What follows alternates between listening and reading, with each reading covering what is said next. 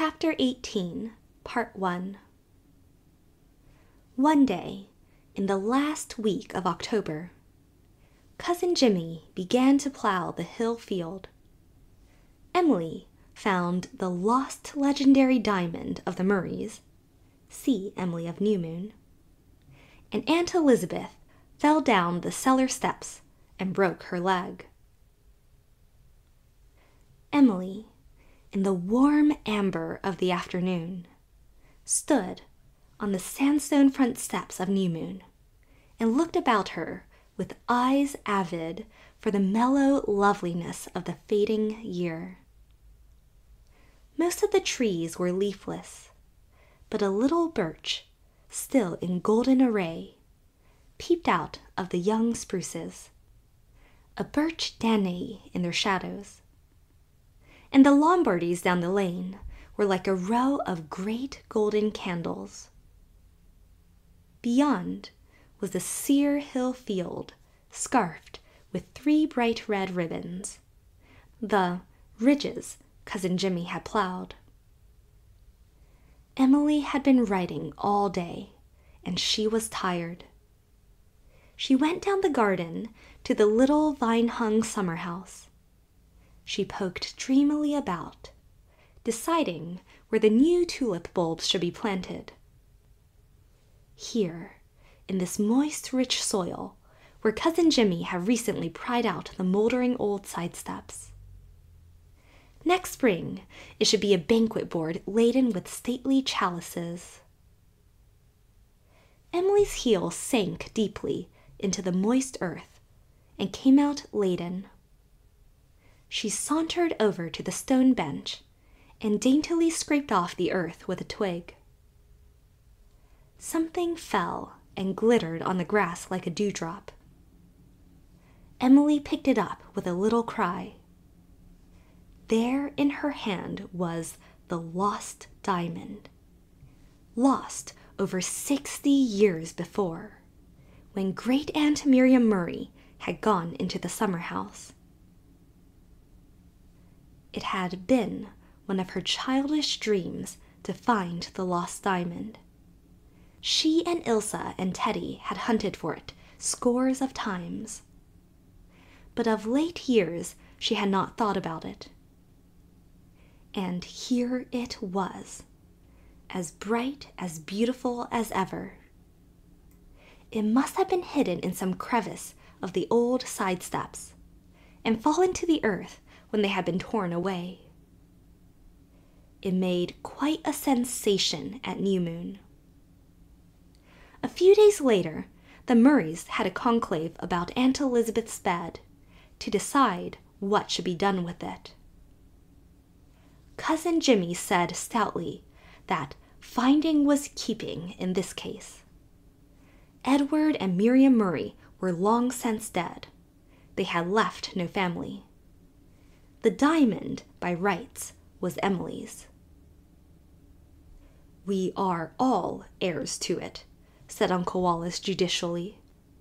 "It cost, I've heard, $1,000 60 years ago. It's a beautiful stone.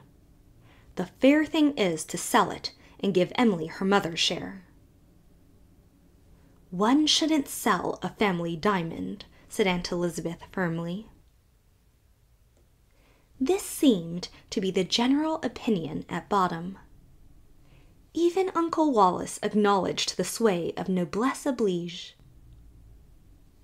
Eventually, they all agreed that the diamond should be Emily's. "She can have it set as a little pendant for her neck," said Aunt Laura. "It was meant for a ring," said Aunt Ruth, just for the sake of disagreeing. "And she shouldn't wear it in any case until she is married. A diamond as big as that is in bad taste for a young girl." "Oh, married!" Aunt Addie gave a rather nasty little laugh.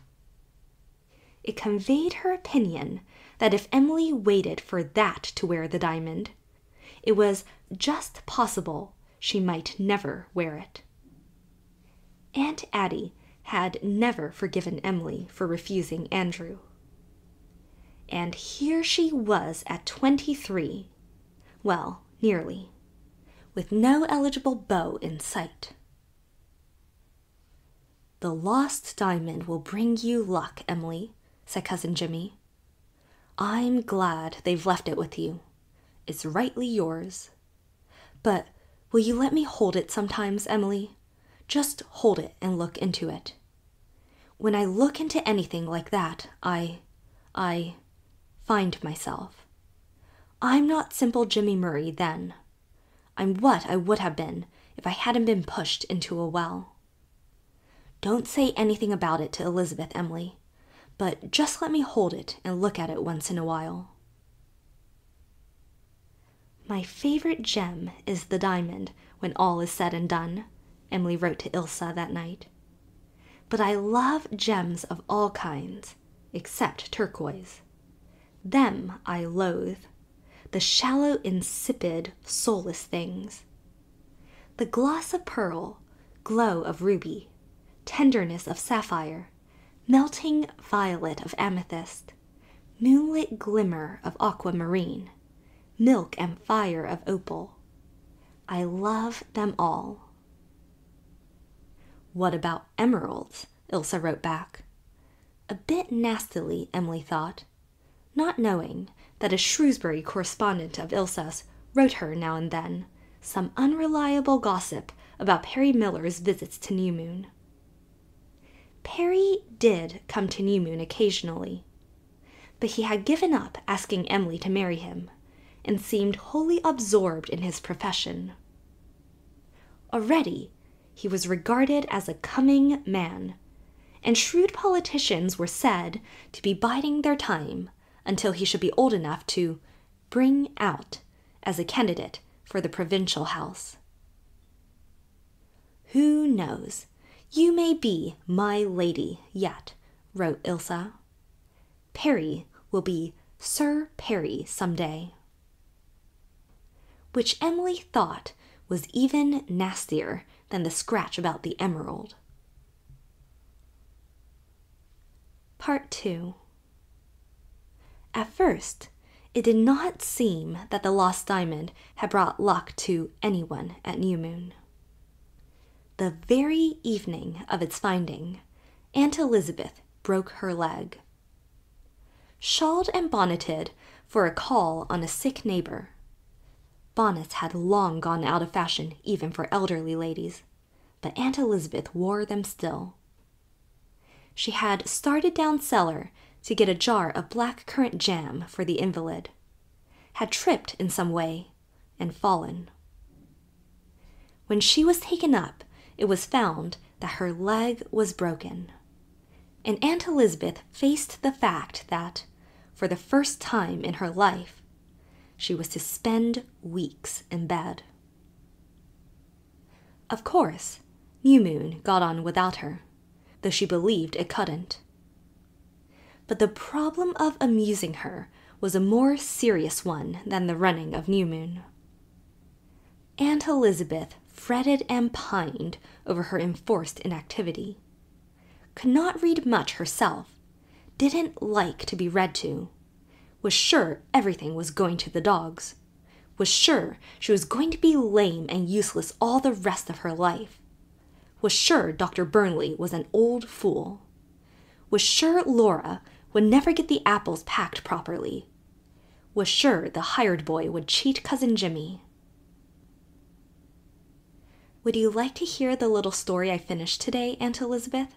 asked Emily one evening. "It might amuse you." "Is there any silly love-making in it?" demanded Aunt Elizabeth ungraciously. "No love-making of any kind. It's pure comedy." "Well, let me hear it. It may pass the time." Emily read the story. Aunt Elizabeth made no comment whatever. But the next afternoon she said, hesitatingly, "Is there any more of that story you read last night?" "No." "Well, if there was, I wouldn't mind hearing it. It kind of took my thoughts away from myself.